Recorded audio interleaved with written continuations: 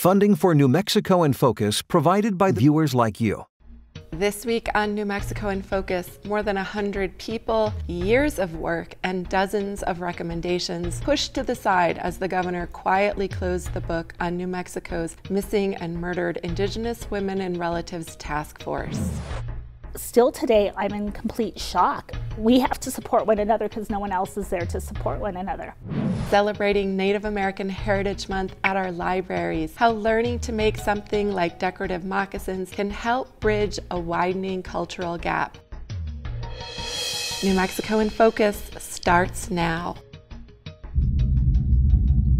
Thanks for joining us. I'm Laura Paskus, in the chair where you've been seeing a lot of Lou DeVizio over the past few months. This week, we'll be focusing on Indigenous issues from around the state.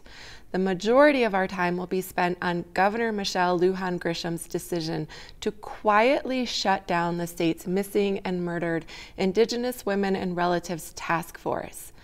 The news has upset and disappointed former task force members and families whose children, parents, and other loved ones have been murdered or gone missing and whose cases remain unsolved. In October, reporter Bella Davis broke this story at New Mexico in Depth. She sits down in the studio with a member of the disbanded task force and a mother whose son was murdered. 3 years after his death, she's still waiting for answers from investigators. But we begin this week with Secretary of the U.S. Department of the Interior Deb Haaland. This summer, Haaland announced an order ending oil and gas leases on federal lands in a 10-mile radius around Chaco Culture National Historic Park. In an interview you will see only on New Mexico in Focus, Correspondent Antonia Gonzales talks to Haaland, and she asks her to respond to activists who say the federal government is not doing enough to protect the Greater Chaco landscape. Secretary of the Interior Deb Haaland, welcome to New Mexico in Focus. Thank you. I'm so happy to be here, Antonia. And you've been leading the Interior Department for more than 2 years now. You've worked on a number of initiatives for American Indian and Alaska Native communities. Reflecting on your time so far, what has surprised you the most about the possibilities, but also the limitations of the job? Well, I can't say that I was necessarily surprised, but I feel like, you know, being in this position with such a wonderful team of people, you know, leadership in the department, that we've been able to really get a lot done. I am grateful that President Biden is committed to Indian country. He made sure that all of us across the entire administration are committed to tribal consultation, robust tribal consultation. And I think that in and of itself has been one of the driving factors behind us accomplishing so much. It's making sure that tribes have a seat at the table. Alaska Natives, or Indian tribes in the lower 48, as well as Native Hawaiians, have a voice at the decision-making table, and I think that has helped us tremendously to accomplish so much. And here in New Mexico, as New Mexico's representative, you were a vocal, active proponent for protecting the Greater Chaco Canyon landscape here from oil and gas development. As Interior Secretary, however, the department's Honoring Chaco initiative has been widely criticized for not protecting the area enough. Are your hands tied at the department on this issue?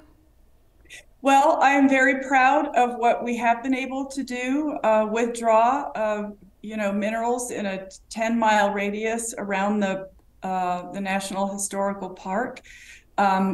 We feel that in and of itself will, you know, that buffer zone will absolutely ensure that the cultural history that is in that park is protected. And that was really the focus of what we wanted to do. And when you were here, there were some protests. Can you talk a little bit about the complexities of the checkerboard area? Sure. Well, as we have said time and again, the withdrawal only covers federal lands, so it doesn't touch any private land or allotted lands for any people living in the area. It's only protection for federal lands.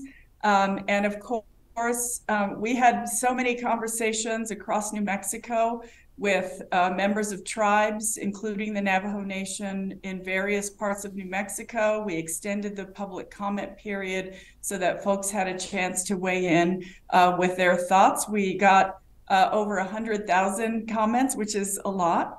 And we considered all of those perspectives as we were working on the withdrawals. And we do have to ask about the investigation by the House Natural Resources Committee. Have you been interviewed about that? I have not been interviewed by the House Natural Resources Committee. Do you have anything to respond to allegations with the connection to the Pueblo Alliance? Oh, sure. Well, of course, we have an ethics department at the we have an ethics office at the Department of the Interior. I follow every single ethics advice. I follow all the rules. I feel very confident that I have not breached any protocols or ethics recusals that have been placed on me. I am committed to ensuring that I do everything in the most ethical way. I feel, Antonia, I feel like I'm a role model for the younger generation, and certainly for, when I think about my nieces and nephews, all of those young Native folks who call me auntie, I feel committed to being a role model, and so I do everything in the best possible way I can. Well, let's move on to your boarding school initiative that just wrapped up. Can you share a little bit about what you found so far? In so many instances, folks have told us that they were reluctant to share a thing with their families, but felt it was time to finally say something about the experiences that they have had. We feel that is, that's healing for people. And that was the purpose of our road to healing, was to really start healing for the country. This is a history that all Americans share, not just Native Americans. And so ensuring that we are open and honest about the past history of this country has been really important to us. And I think overall, it's been a really good experience for everyone who has participated. And how can your agency further healing efforts in tribal communities when it comes to boarding school and the impacts of boarding schools? We're building some new schools. We're refurbishing some schools. We're making sure that Indian students have opportunities to learn in their own way. Additionally, we are looking forward to an oral history project. It will be housed with the Smithsonian Institution in Washington, D.C. And as I mentioned, Native American history is American history. And so we want to make sure that that information is open to our larger countries, so that people can learn, and it'll take a lot to heal, but certainly ensuring that we can help with things that Indian communities have lost during these assimilation policies, and namely, I should say, Native languages. That was a topic that was so often reiterated around the country. And so we know that President Biden has been incredibly supportive of Native language preservation, and will continue with that as well. And another important issue to you is missing and murdered Indigenous people. The Not Invisible Act Commission just released its recommendations. What stood out to you? So, oh gosh, we're so, we worked on the Not Invisible Act Commission when I was a member of Congress. We felt very strongly that nobody can have all the answers, and this has to be a concerted effort. So we're proud that we were able to pass the Not Invisible Act during the time I was in Congress, and then now implement it while I'm Secretary of the Interior. We hope to respond to that, to those recommendations, and we'll just keep you informed as we move along. But Phil, missing and murdered Indigenous peoples is it's an issue that has been present here since colonization started on this continent.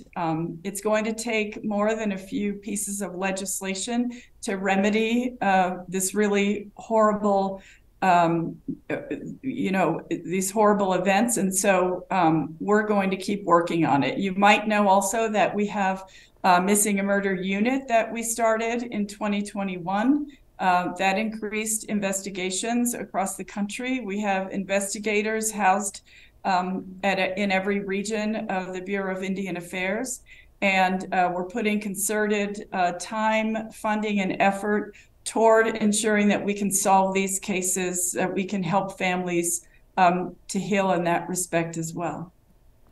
And Secretary Deb Haaland, you've made history a few times here, of becoming a Native woman serving in Congress and also leading the Interior Department. As a Native woman leader, you had mentioned that you do feel responsibility. So what kind of responsibility do you feel for helping American Indian and Alaska Native communities as a woman leader? Thank you. Well, when I ran for Congress in 2018, my slogan was, "Congress has never heard a voice like mine." The president decided that, and he promised that his cabinet would look like America. And so I feel like all of us recognize the value that differing perspectives bring to the decision-making table. When I do my Road to Healings, I start out saying this is the first time in history that a cabinet secretary has come to the table with the shared trauma of the people who were in the room. And so, my grandparents were they were survivors of the boarding school. We have on the Pueblo of Laguna and across the country. Indian tribes have lived by the decisions that the Bureau of Indian Affairs and the larger differing administrations have made for them. And so it's important that we have those voices at the table. And so in that respect, we have a large number of Native people serving at high governmental levels, at decision-making levels. Director Shelley Lowe from the National Endowment for the Humanities, for example. She's from the Navajo Nation. And so it's important that when you have those perspectives at the table, that folks will bring in their experiences, their knowledge, the things that they were taught by their grandparents.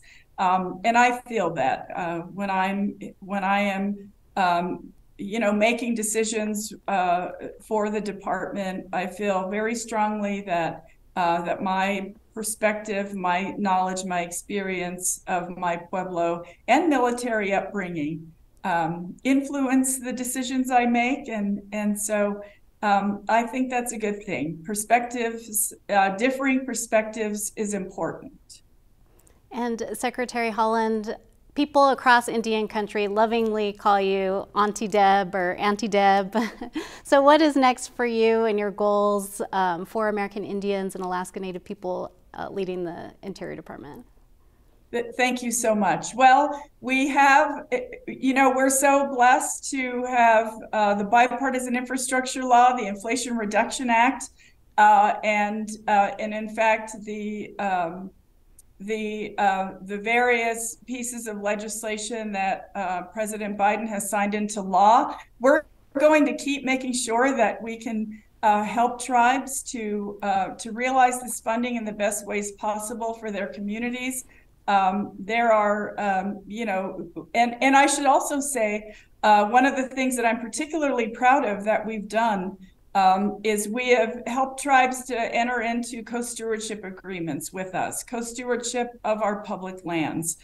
We have done 20 already, We signed the management opportunities for, in fact, for the National Bison Range over to the Confederated Salish and Kootenai tribes. There's a fish hatchery in Idaho that the Nez Perce tribe is managing now. Those co-stewardship opportunities will continue. We sign these agreements. Tribes help us with their indigenous knowledge, their traditional knowledge that will help to steward our lands.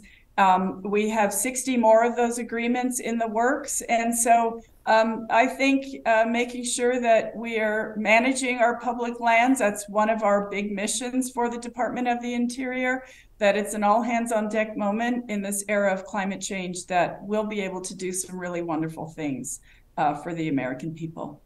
And before we let you go, happy Native American Heritage Month. What is your message? What would you like to tell the public? Well, I appreciate that, Antonia. Look, you know, for so long, I know that tribes have struggled to be heard.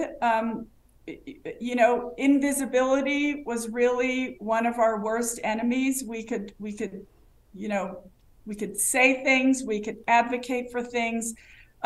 People wouldn't hear us. And I feel that now is our opportunity just to have our voices heard. And I'm so proud of the youth who have really taken their leadership positions seriously, working for the betterment of our environment, of our ecosystems, of our entire country. I want to encourage every Native youth to do whatever they can to learn their language. That their traditional languages are the most important thing that will connect them to their people, and into the future, teaching their children and grandchildren how to speak their languages.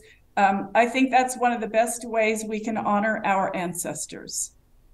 Secretary of the Interior, Deb Haaland, thank you so much for joining us on New Mexico PBS. Thank you, Antonia. Our elders are slowly going away. And it's not until, for example, a small family, they lose one of their elders, there goes the teachings. And then there goes the language. And of course, they take that with them. And so we really need to see and diminish that gap. And this is a way for them to do that. And at the same time, have fun with it. Because if you're not having fun with it, what are you really learning? 4 years ago, state legislators created a new task force dedicated to identifying, defining, and addressing the crisis of missing and murdered Indigenous people. The state took action after a study from the Urban Indian Health Institute that showed New Mexico led the nation in missing and murdered Indigenous women and girls. Then in 2021, Governor Lujan Grisham signed an executive order expanding the task force. It also empowered members to seek solutions. The task force set to work building partnerships among tribes and law enforcement agencies, connecting families and communities, and coming up with a report more than 100 pages long, full of short and long-term strategies. But in a move that surprised its members, the governor's administration shut down that task force. In collaboration with New Mexico in Depth, reporter Bella Davis interviews Darlene Gomez, an attorney and former task force member, and Vangie Randall-Shorty, a Diné mother whose son, Zachariah, was murdered. Davis asks where this decision leaves their work and the families relying upon it. Vangie, Darlene, thank you so much for joining me today on New Mexico in Focus.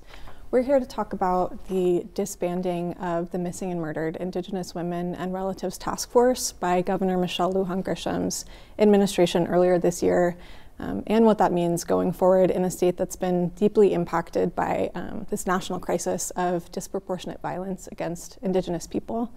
Vangie, over the past few years, you've become an advocate not only for your son, Zachariah, but also for other Indigenous families who have lost loved ones.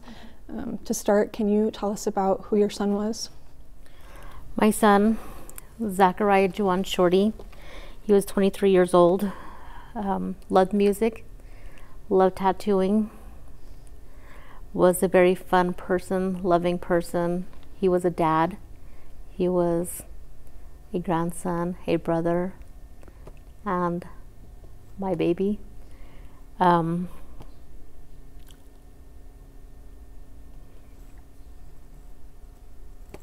Starting life.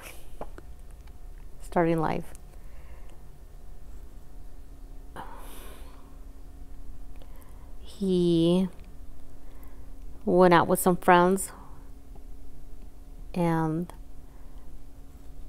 to make music, went missing, was found 4 days later on the Navajo reservation, and he was murdered. And 3 years later, I'm here because I'm still waiting for answers.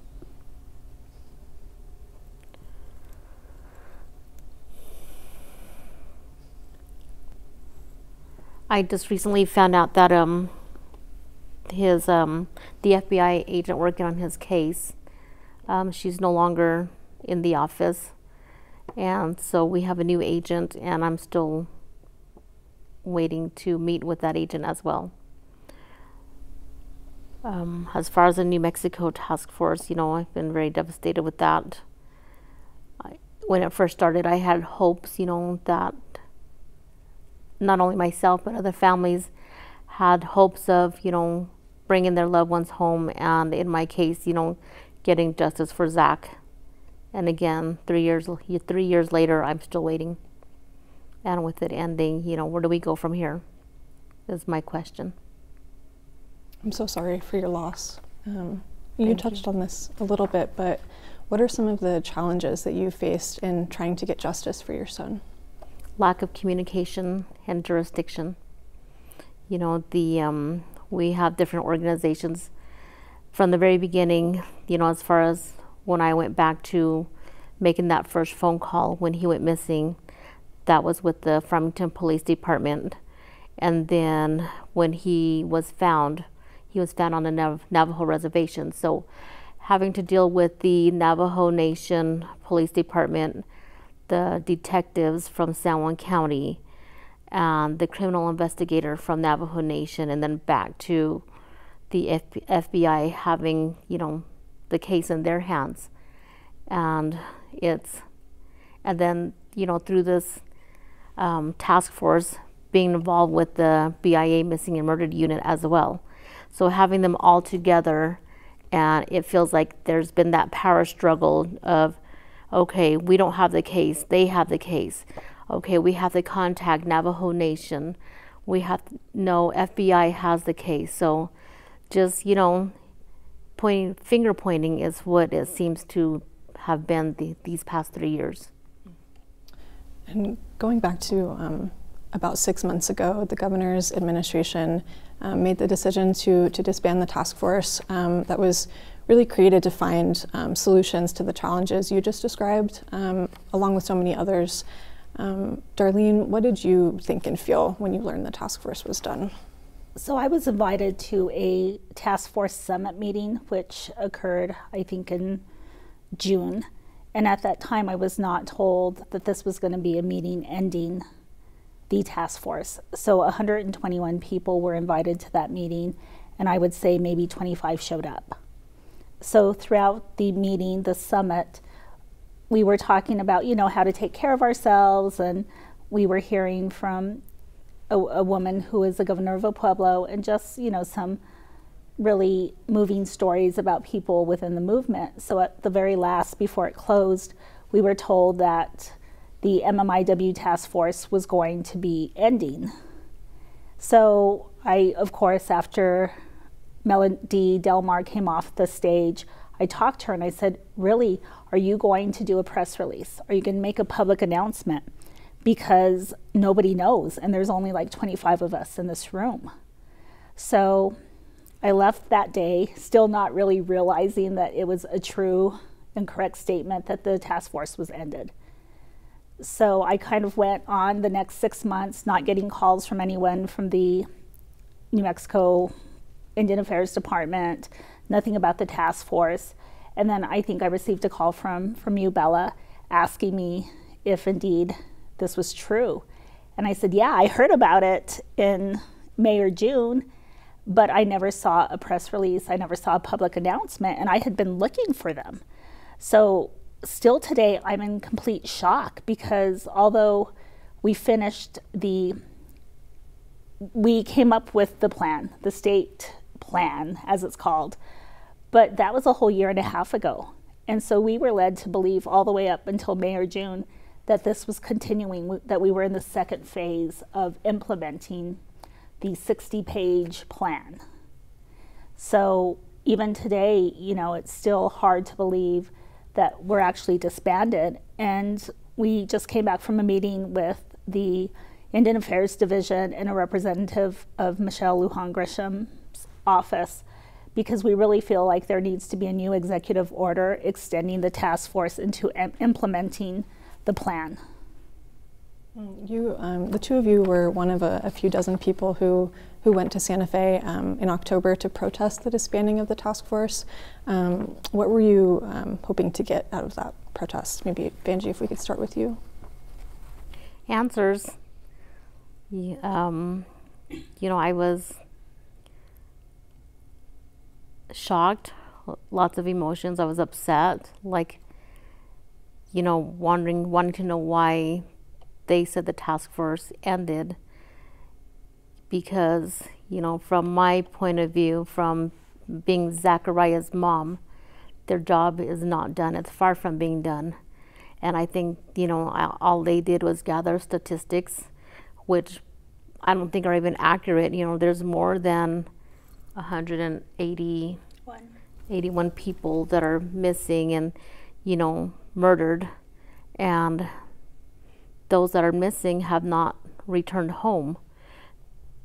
In Zach's case, with, you know, him being murdered, I'm still waiting for justice, and so their task force is far from being done. At that protest in Santa Fe, you all met with the spokeswoman for the governor and asked for a meeting, which, Darlene, you mentioned just recently happened. Can you tell us a little bit about sort of the explanation that you got for why the task force has been disbanded?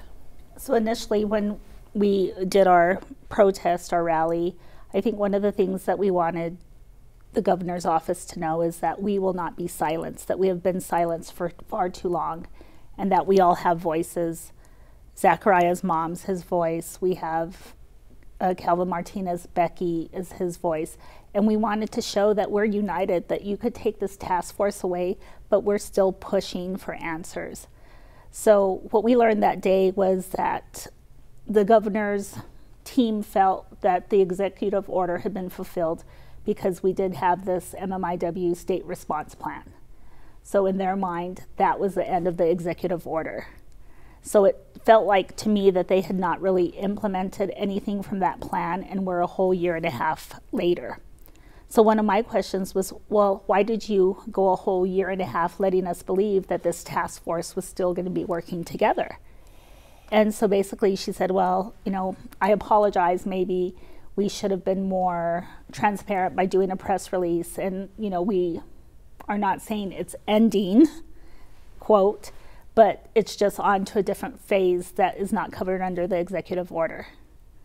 So in today's meeting, you know, we came up with, all of us collectively that came to the meeting today, and also the other families that couldn't make it, we came up with some ideas on what Indian Affairs Division and the governor's office could do immediately. One was to have a MMIWR link on the page.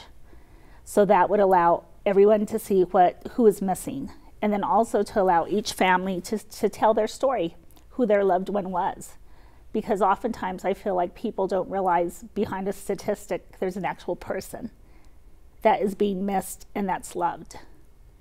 And one of the second things is that we really wanted the governor's office and Internal Affairs Division to have a resource list where families could go to have a resource list. And we also asked that a new executive order be drafted by the governor for the second part of the MMIWR task force, and that would be the implementation team.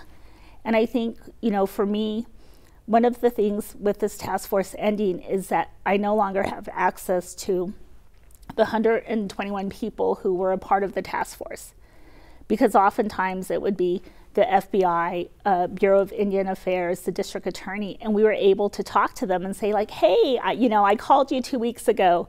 Do you have a few minutes to talk? Or I also had a list of everybody who was on that task force, and I was able to call like the Farmington Police Department and ask about a case. And it also gave all the members a chance to trust one another, because when I say something, I'm going to do it. And there's all these misconceptions in the paper. You know, I'm this activist that's always yelling and screaming, but then when people met me, they just knew that I had a passion for finding our missing and murdered. And so it basically wiped away that link. So I'm in the silo by myself with the families. We're our own, we have to support one another because no one else is there to support one another. And without this task force, the governor's office and the Indian Affairs Division, they can't force people to work on this plan because we have federal agencies that they have no control over. We have sovereign nations that they have no control over. It goes to nonprofits. So I felt like this task force allowed everybody to be cohesive and work on a plan, no matter what agency they came from. And everybody was really dedicated to it. So to just end it and say, you know, I heard the Indian Affairs Secretary Mountain state that they wanted to hire 4 more individuals. Well, what's 4 more individuals going to do when you had 121 experts in MMIWR from on the ground, family members, advocates, law enforcement, legislatures? You can't get that in 4 people. So those were some of our questions today, like what does this mean? And then we also were really frank about getting data, because we were told, oh yeah, we've been working on this entire time. But when we pressed the governor's office and the Secretary of Indian Affairs office, they couldn't provide exact data for us, or they couldn't tell us what steps that they took to implement the plan. They said, oh, we're following this plan. Well, the plan is 60 pages. Mm-hmm. Yeah, you talked about the plan, that it contains so many recommendations, dozens of recommendations, from better data collection to funding for liaisons who could help affected families navigate the criminal justice system. I'm wondering for you, Vangie, if there are any particular recommendations from that response plan that you feel like state leaders should really be prioritizing. I think that open communication backup, just like Darlene had stated, she can't just pick up the phone and reach these different organizations, it's not there anymore. So I think that needs to be, addressed and open back up. Darlene's my resource, my go-to person, and then she's that middle person, and it helps me connect with the FBI and whoever else that I need to contact on Zach's behalf. And Darlene, as an attorney, you're so familiar with kind of how these cases work when we talk about kind of the criminal justice system. And so for you, are there any recommendations that really stand out from the response plan? Well, I think one is the community engagement, like engaging the community and having resources for them. Because I work with 20 families and there's no resources. There's nonprofits who get dollars for MMIWR, but to have them actually advocate for the families and help the families, it's not going to those families directly. It's like big trainings. I really think the data collection is vital. And I felt like with the task force being together, like we had governors from Pueblos, we had presidents from like the Hickory Apache Indian tribe, Mescalero, and we had the people sitting at the table from all the sovereign nations who could commit to saying like, okay, I'll give you our data, give me what data we're going to follow, give me, the standard model, and I'll take it back to my tribe and we will implement it. Well, now that it's not there, and so many tribal leaders have 100 things on their plates. So I felt like the task force made everybody accountable. And it made people really want to be like, okay, well, I'm going to show you what our nation's doing. I'm showing you what the FBI is doing. So I felt that this also gave people the incentive to start new programs in their office so they can get on the media and say like, hey, look what we're doing, it's really working. And I think that was really relevant with the FBI when they started the missing person in New Mexico Native American list of pictures that comes out once a month. And that took a lot of work and it took a lot of commitment from the FBI. But I think that partially it was because there was this forum where we were able to tell them like, this is what we need. And I think oftentimes law enforcement doesn't really get the opportunity to know the victims' families or the advocates. And they can learn so much from Vangie and the rest of the families. They can learn from me. And we can also talk to them. And when they tell us like, look, these are our barriers, we're able to fight for them, whether it's in Congress or at the state level. And we all know that everybody is underfunded, lack of resources, lack of officers, but that doesn't give anyone the excuse not to properly investigate MMIWR. So at this point, there's some disagreement about how we as a state should move forward. You talked about how the Indian Affairs Department has a requested funding from the legislature for 4 full-time employees to focus on carrying out the task force recommendations. And then sort of on the other hand, there are a few state lawmakers who have expressed interest in bringing the task force back. And I think part of the idea there is that it's giving the task force sort of longevity instead of having another executive order.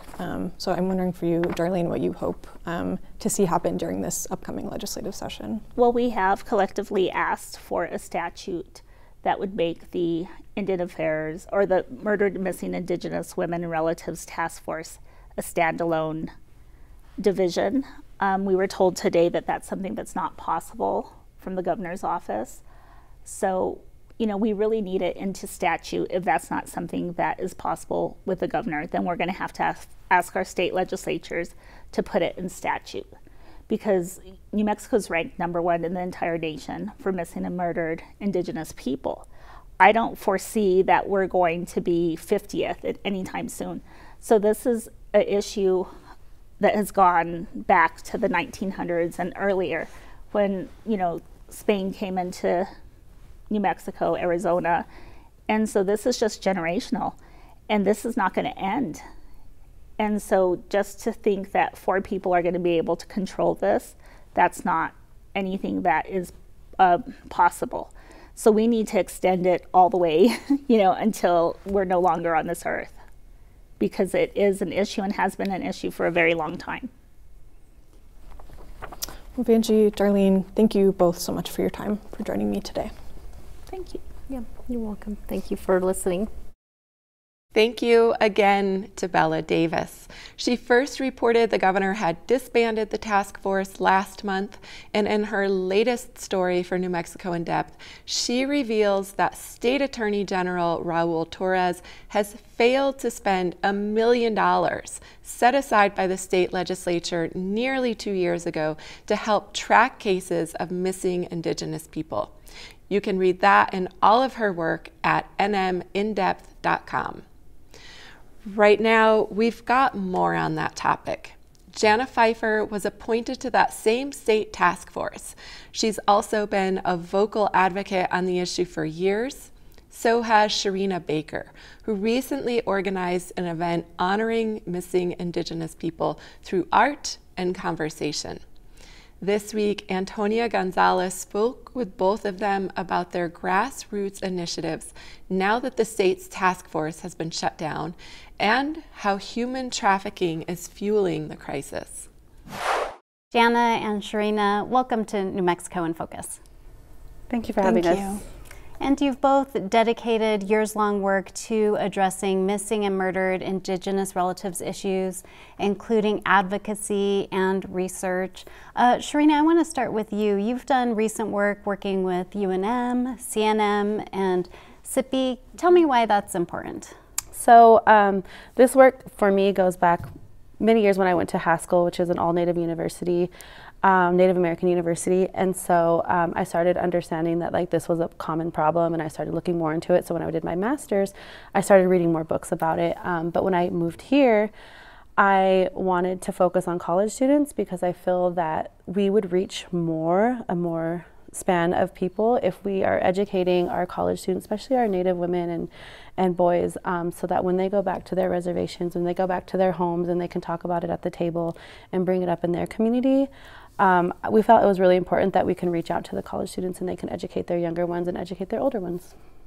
And Jana, you've done a lot of work on this issue as well, including serving on different task forces. How does the crime of human trafficking fit in? So human trafficking is prevalent here in the city of Albuquerque, and we are noticing within the past decade how within metropolis cities, a lot of our Native people are transient communities where they are able to live in their communities but also travel to the city for work, groceries, or if they get paid monthly, they want to have get their food and so forth. So that has allowed a lot of our Native communities to come to the metropolis cities. So with that issue, we're seeing here in the city of Albuquerque, a lot of the homeless population, maybe they are not able to afford their rent, they're not getting a proper job, income revenue that's sustaining their families. They find themselves homeless on the streets as well. And so we have different areas here in the city where we're identifying a huge populations of unsheltered relatives.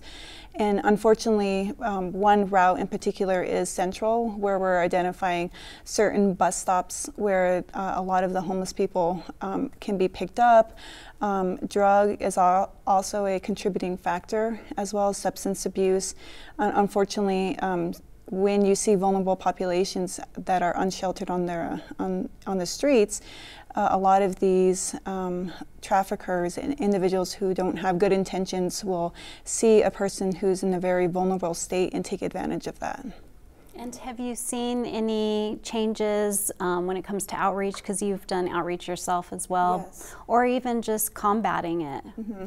So I have seen a lot of changes with street outreach. It's very common now that a lot of our community grassroots organizations, community members as well, such as Shereena, is also recognizing the importance of really extending a helping hand to a lot of our unsheltered relatives and making sure that if they are needing some form of housing assistance, the city of Albuquerque is really good at providing some solutions to that. In addition, a food kitchen with First Nations Community House Source, a lot of integrative wraparound services, either behavioral health or medical services. Those are some of the main services that are presented to unsheltered relatives on the streets so that they can be connected and hopefully begin their healing journey to stepping away from being vulnerable and unsheltered on the streets. So street outreach is a very important component when it comes to meeting where our relatives that are most vulnerable on the streets and really link them to important services. And your work as well, talking to college students about human trafficking and holding events. There was a recent event that you helped organize. Share a little bit about that, and that was at SIPI. Yeah, so a few years ago, 2016 actually, so quite a few years ago, there was an earring exhibit that was going around, and it had been started, and so the earrings represent, like when you're missing one earring, it kind of is like an analogy for like you missing a relative because they're just not complete.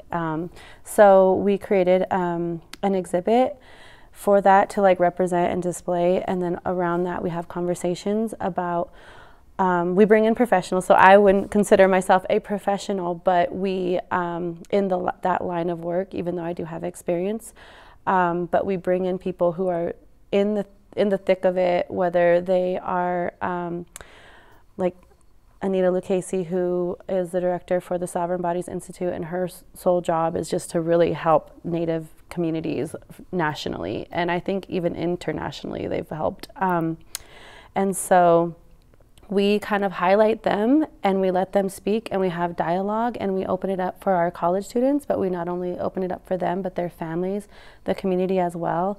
And we can really like educate on that level, but then also now we're going to start doing more events where it's more action.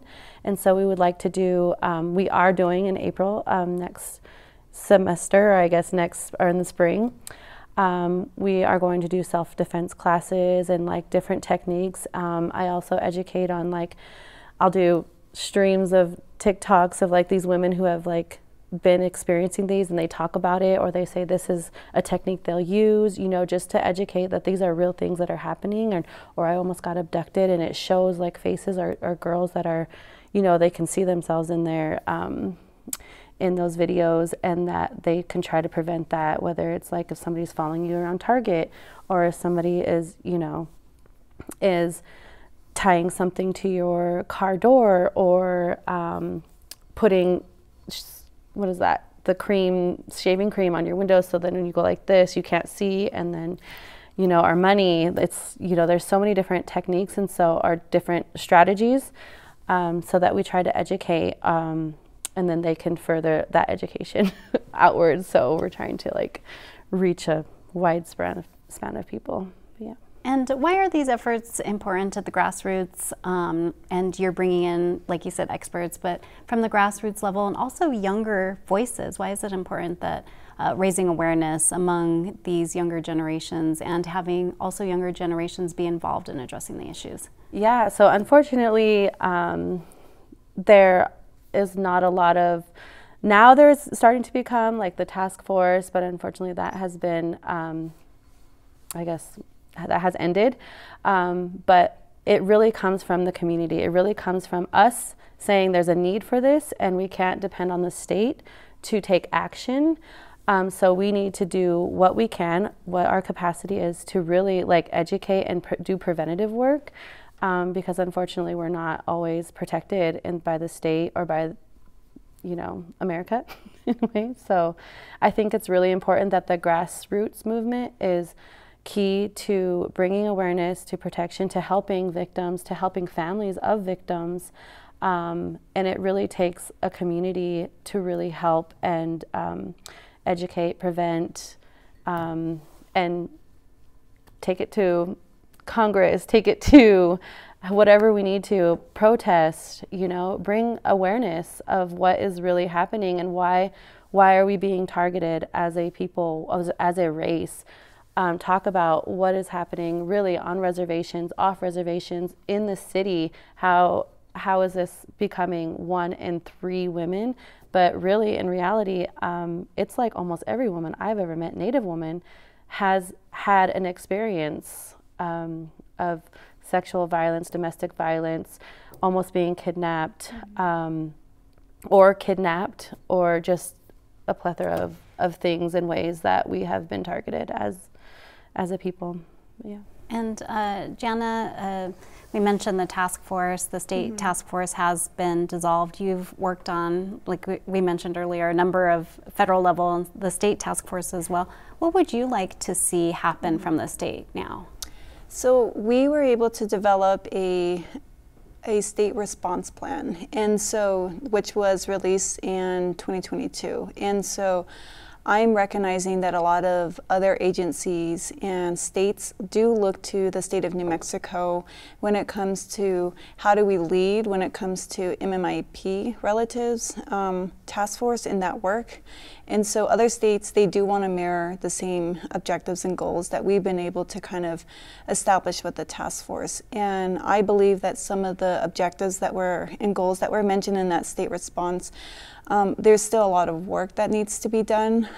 For example, I was sitting on the systems subcommittee, and that is where we were able to pretty much really look into state agencies and how are they responding when it comes to investigating and prevention measures, and in the cases that come before them, that process and who is accountable to making sure that these cases are investigated within missing and murdered Indigenous relatives.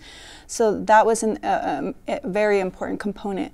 We had other subcommittees such as the data and the community impact subcommittees, and so a lot of work was generated from those subcommittees, and which really in essence was the bulk of the work from the state response plan.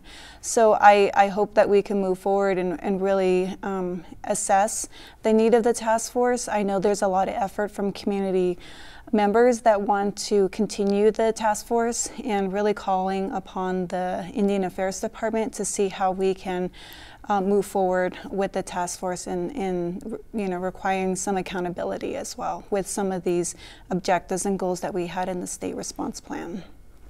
Well, there's definitely a lot of work going on various levels on this issue, and I want to thank you both for coming in and talking a little bit today, and we're definitely going to be following this. Thank you both. Thank you so much. Thank you, Antonia. In our final segment of the week, we head to a public library branch in Albuquerque, where staff and neighbors are celebrating Native American Heritage Month.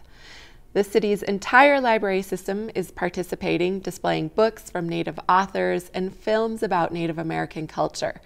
But at the San Pedro Library, one staffer took it a step further by hosting Navajo crafting classes. Antonia Gonzales and our crew went for a demonstration earlier this month, learning to make a decorative vase in the style of traditional Navajo moccasins, all while gaining a deeper understanding of Native culture and tradition.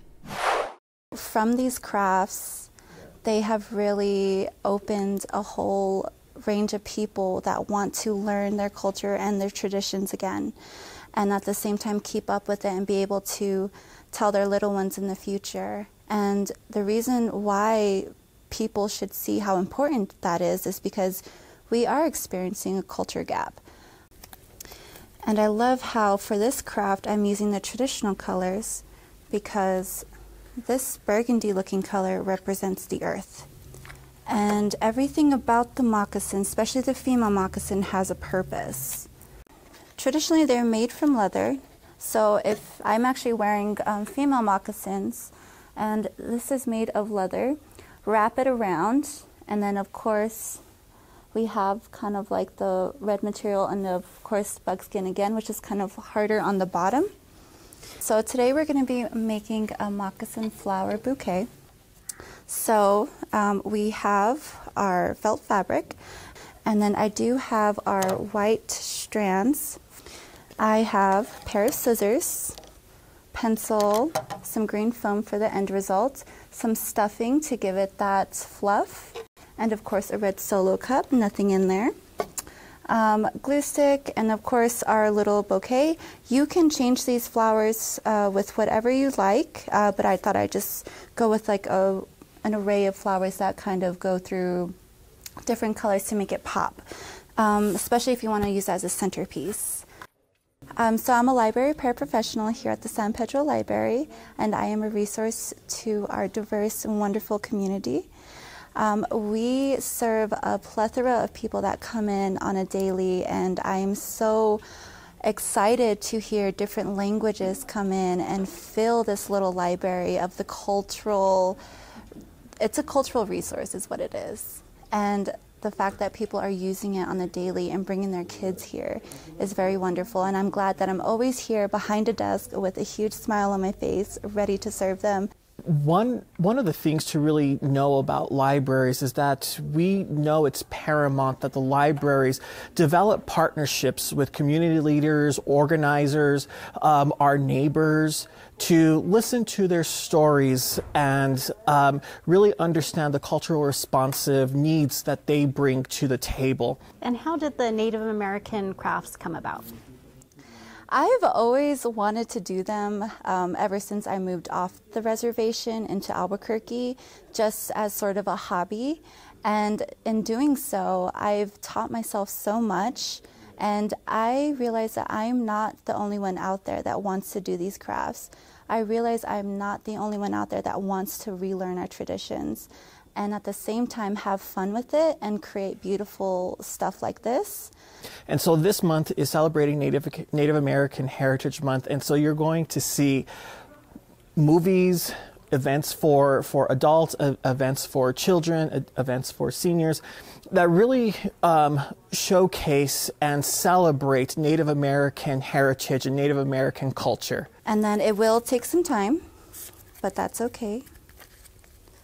Because Navajo culture, if you take your time, put good thoughts into it, good things will come out, no matter what. All right, so I'm going to go ahead and take my glue gun and do a very, very, very, very small. That's not small, but we'll go ahead and smooth it out. And then we are going to work our way around it. Hold it there for 1 second. And then we're going to continue to go around. And how big was your school that you went to where you learned this? Very, very, very small. I did not know that graduating classes could reach up to the hundreds. Oh, really? Mine was only 14. Oh, okay. And what was the name of your school? Pojale Community School, located 30 miles west of Albuquerque, probably like 10, 15 minutes from the actual highway. A wonderful school, though. I mean, I'm so glad I actually grew up there, immersed in my culture. My mom worked within the school. So what does that mean? I grew up there, waiting for her to get off. Yeah. Literally sleeping underneath the office desk and just waiting for her to finish. Our elders are slowly going away. And it's not until, for example, a small family, they lose one of their elders, there goes the teachings. And then there goes the language. And of course, they take that with them. And so we really need to see and diminish that gap. And this is a way for them to do that. And at the same time, have fun with it. Because if you're not having fun with it, what are you really learning? So of course, we have our Navajo moccasin, which holds a little flower bouquet. And at the same time, we do have our rug crafting event that people are able to do weaving, and at the same time learn why they actually get to see a loom. They actually get to see the traditional weaving tools. And there's only so much a child can learn by just looking at a piece of paper with a picture on it and a short description. I want them to be able to hold it and actually look through it. Because 50 years ago today, our children would actually be sent to boarding schools and forced to deconstruct their culture. In doing so, you know, they're taking away their indigenous cultural identity, which is very, very important for us, especially now. It is really critical to have a diverse set of staff, especially staff that can share the lived experiences of our neighbors, of our communities. So whether it is there's the language barrier, there's people here that speak Spanish as a community, their first language is Spanish. There are people here who speak Navajo. We have people who speak Navajo. So it is extremely important to make sure that we have that diversity to celebrate our neighbors and our community so that they see themselves reflected in this space, because this is their space, this is their library, and that's how we want to celebrate it. Okay, wonderful. So mine's looking pretty good. And so we're going to go ahead and get our little stuffing. And like I said, I did this in 4th grade and it looked like clown face, so be sure to stuff it. Stuff it good. Yes. You don't want the flat. Yes, I know. Yes, my mom showed me it and it was terrible. So I told her I made you a new one and it looks better this time. Definitely redeemed myself. How important is it to share, especially during Native American Heritage Month, to be able to do this here at the library? It's been wonderful. I feel like I am doing my job. I feel like I am doing all that I can to cater to the younger generation, the older generation. So mine is done. Yours looks very beautiful. And that is going to be our Navajo moccasin craft. Thanks for watching. We will see you next week.